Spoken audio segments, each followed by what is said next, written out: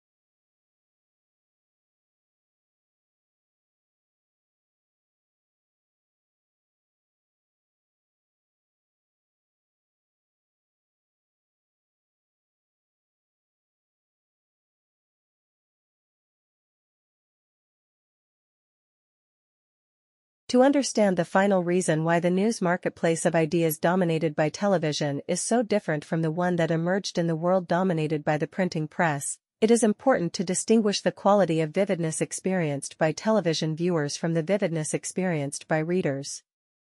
I believe that the vividness experienced in the reading of words is automatically modulated by the constant activation of the reasoning centers of the brain that are used in the process of concreating the representation of reality the author has intended. By contrast, the visceral vividness portrayed on television has the capacity to trigger instinctual responses similar to those triggered by reality itself, and without being modulated by logic, reason, and reflective thought. The simulation of reality accomplished in the television medium is so astonishingly vivid and compelling compared with the representations of reality conveyed by printed words that it signifies much more than an incremental change in the way people consume information. Books also convey compelling and vivid representations of reality, of course, but the reader actively participates in the conjuring of the reality the book's author is attempting to depict.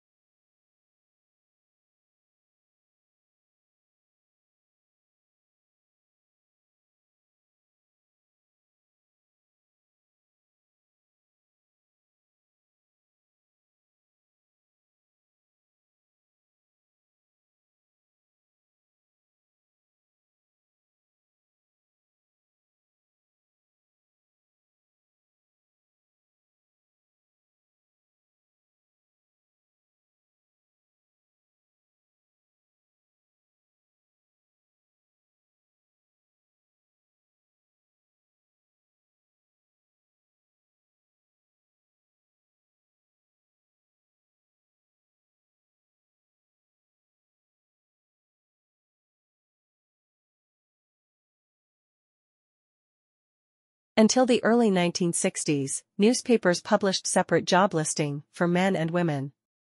It wasn't until the passage of the Equal Pay Act on June 10, 1963 that it became illegal to pay women lower rates for the same job strictly on the basis of their sex. The wage gap is a statistical indicator often used as an index of the status of women's earnings relative to men's. It is expressed as a percentage, e.g., in 2005, women earned 81% as much as men, and is calculated by dividing the median annual earnings for women by median annual earnings for men. Since 1963, when the Equal Pay Act was signed, the closing of the wage gap between men and women has been at a rate of about half a penny a year.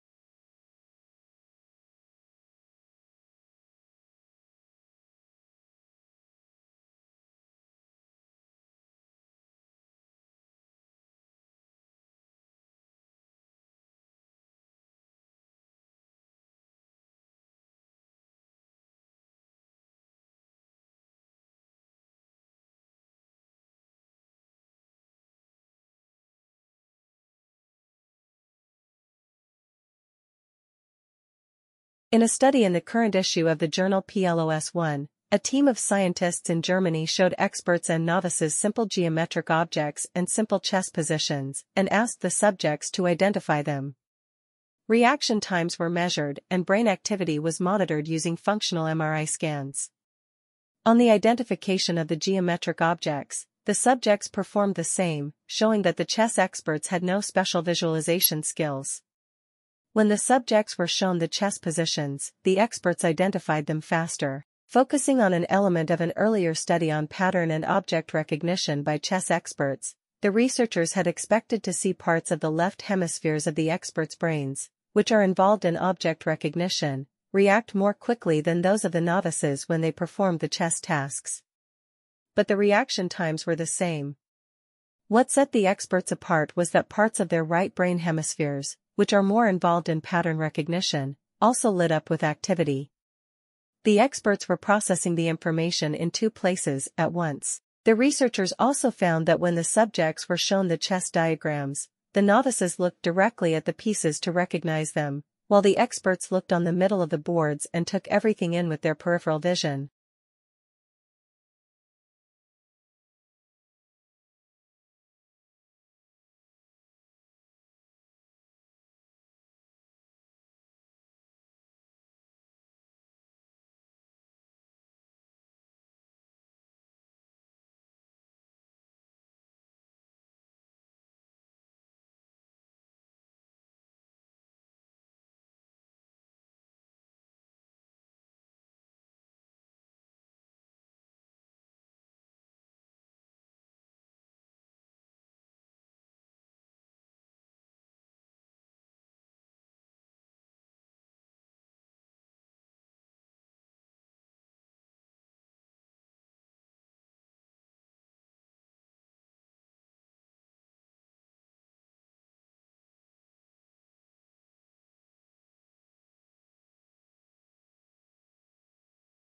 Most of the time when I embark on such an investigation, it quickly becomes clear that matters are much more complicated and ambiguous, several shades grayer than I thought going in.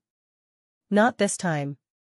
The deeper I delved into the confused and confusing thicket of nutritional science, sorting through the long-running fats versus carb wars, the fiber skirmishes and the raging dietary supplement debates, the simpler the picture gradually became.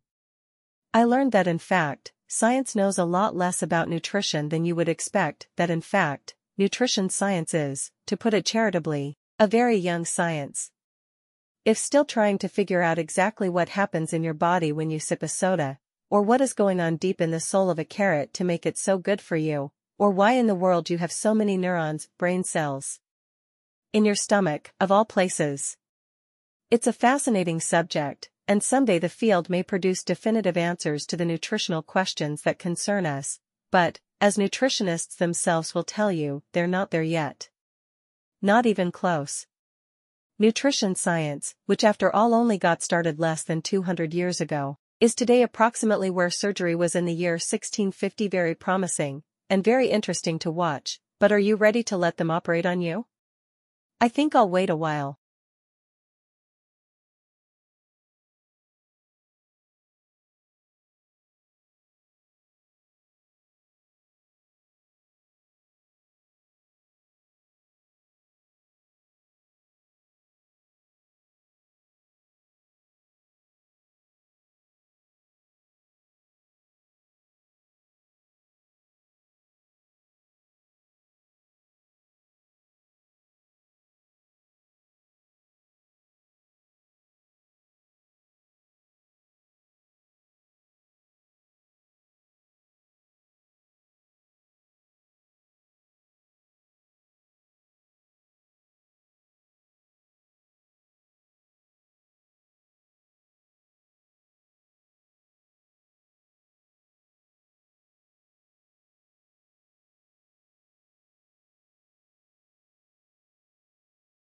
One of Guinness World Records' more unusual awards was presented at the National Maritime Museum yesterday.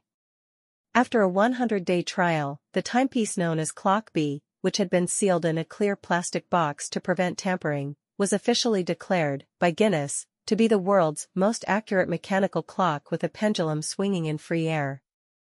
It was an intriguing enough award. But what is really astonishing is that the clock was designed more than 250 years ago by a man who was derided at the time for lian incoherence and absurdity that was little short of the symptoms of insanity, and whose plans for the clock lay ignored for 2 centuries. The derision was poured on John Harrison, the British clockmaker whose marine chronometers had revolutionized seafaring in the 18th century, and who was the subject of Longitude by Diva Sobel. His subsequent claim, that he would go on to make a pendulum timepiece that was accurate to within a second over a 100-day period, triggered widespread ridicule. The task was simply impossible, it was declared.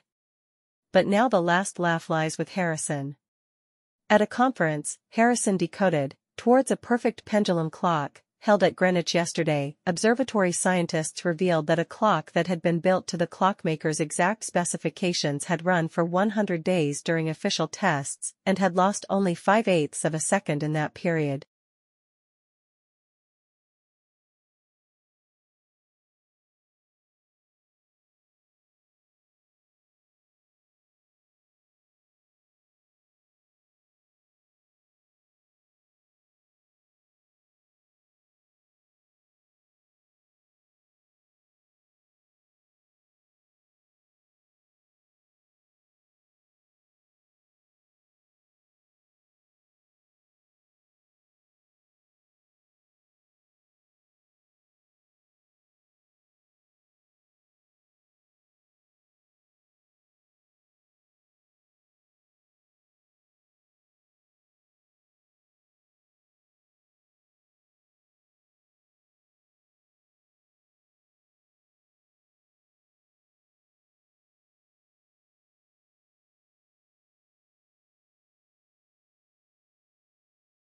It's important to realize that the brain doesn't see the world around it simply as though the scene was projected onto a cinema screen on the inside of your skull.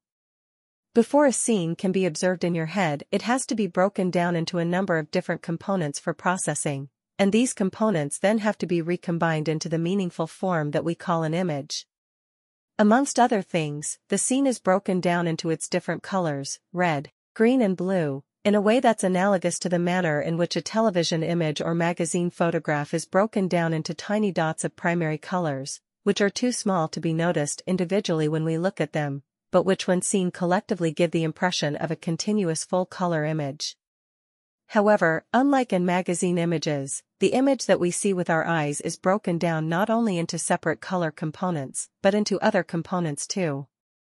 It is, rather incredibly, deconstructed into component parts such as horizontal lines, vertical lines, circles and so on. Each of these component parts is sent to a separate area of the brain for processing, with the different components of the scene only merging again when they are unified into what you perceive as the image.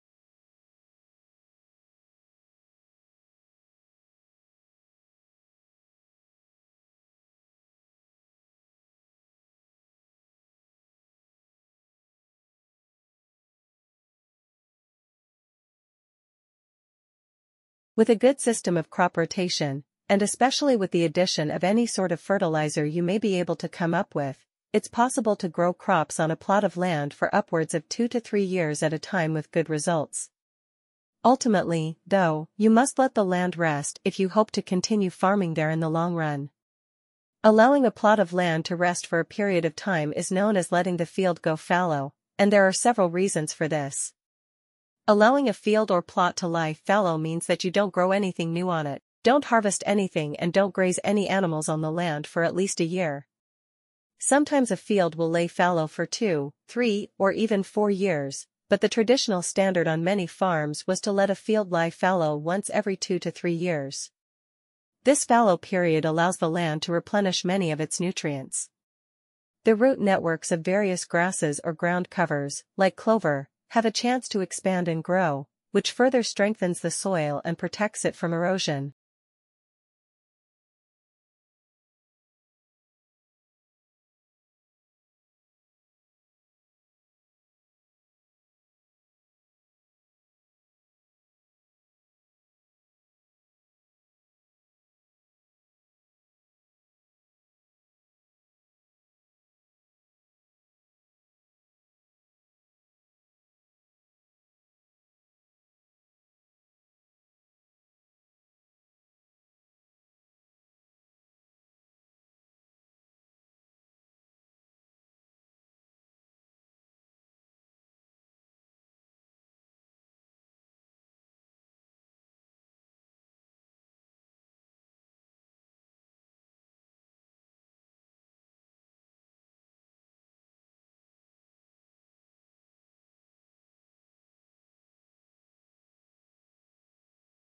The 1920s moviegoers' experience was largely dominated by silent movies, but saw the introduction of synchronized sound.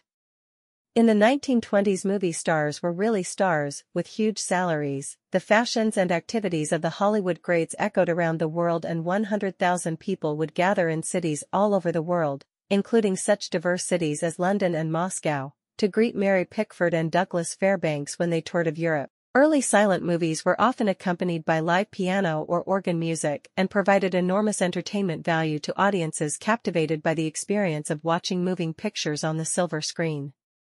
Although there had been previous attempts to introduce sound, it wasn't until 1923 that a synchronized soundtrack was photographically recorded and printed onto the side of the strip of motion picture film and made it onto a commercially distributed movie.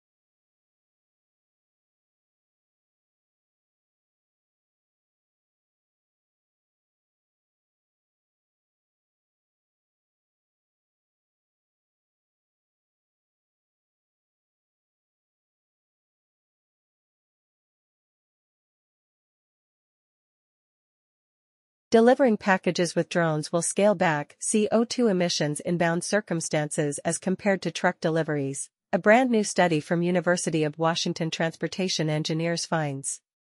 In a paper to be revealed in associate degree coming issue of Transportation Analysis Half D, researchers found that drones tend to own CO2 emissions blessings over trucks once the drones haven't got to fly terribly way to their destinations or once a delivery route has few recipients. Trucks, which may provide environmental edges by carrying everything from garments to appliances to the article of furniture in a very single trip, become a lot of climate-friendly various once a delivery route has several stops or is farther off from a central warehouse. For small, lightweight packages, a bottle of drugs or a kid's bathing costume, drones contend particularly well. However, the carbon edges erode because the weight of a package increase since these unmanned aerial vehicles have to be compelled to use extra energy to remain aloft with a significant load.